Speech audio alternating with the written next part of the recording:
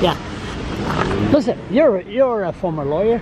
You have any, speaking of Trump right fast, do you know the Supreme Court, what's going on, Kavanaugh and all that? Do you have anything? No, I refuse to read about it. And it's going to be a tragedy if he does or doesn't make it, because they'll just put another one in just as stupid and just as vile. So what do you know? What do you know? You don't read it, but what?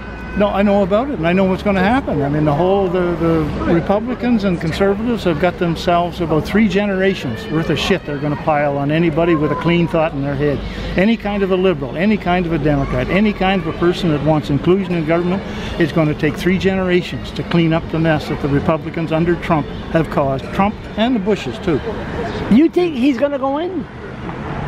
I don't know. There's no reason why he wouldn't, you know, unless they can hold it off until the Democrats take over. But I don't care. It's the Americans' problem. It's theirs. Theirs are the women that are going to die from bad abortions down there. That's their problem. 60–70% of them approve of abortions, you know, and that's going against the will of the nation. And that country just turned itself upside down. They're idiots, and they deserve all of that shit. How come the streets talking more about Kavanaugh, I can't even say, I can't pronounce the H at the end, Kavanaugh, than Mike O'Brien or the election that's right across the street? Because it's going to affect any of their politics affects us. And any of their policies affects us. And we're going to be a rogue nation relative to the U.S. once Kavanaugh takes over and they change every abortion position and every Medicare position and all that shit. We're going to look like a bastion of rightfulness. And hopefully a population explosion of Americans running away from the mess that's going to be created.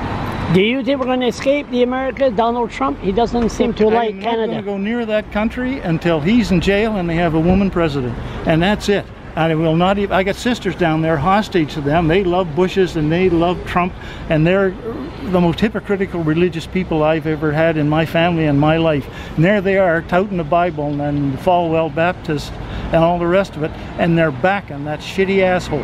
Why would they support Trump? Why would they support Trump?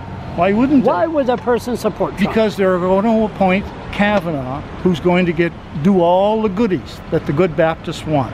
And that's purely it. They're trading in their souls for a Supreme Court judge who will ban abortions, who will make the Christian religion the law of the land, and we're going to have people just hanging around for another 1,000 years or so like this with spikes through their hands. What about, but isn't that better having something like that than having marijuana legalized? Everybody had a toke, we'd be the greatest nation in the world. We'd be procreating and eating, we'd be overweight and just screwing like crazy. But our healthcare system wouldn't be able to afford it. We have one of the best healthcare systems. We won't be able to afford it, everybody's obese. So? The government prints money. We doesn't have to worry about who can afford what. You know, everything is great. People sending me money every month. I don't know who they are. I thank them silently, you know, when a check goes in the bank. And it's awful nice. And if I go past those gaming machines and that, I say, plug them in, pal. You're paying my money. I consider it salary for not screwing things up in government. I get paid for staying home. Kavanaugh going to go in? Oh, I don't know. No, they he's have going to go in? all the power to do it. They'll do it. And that's going to cause a nut war with the female, the abuse, violence, and all that on the streets. We thought what happened before, but Trump still get in. I don't give a shit. We're safe here.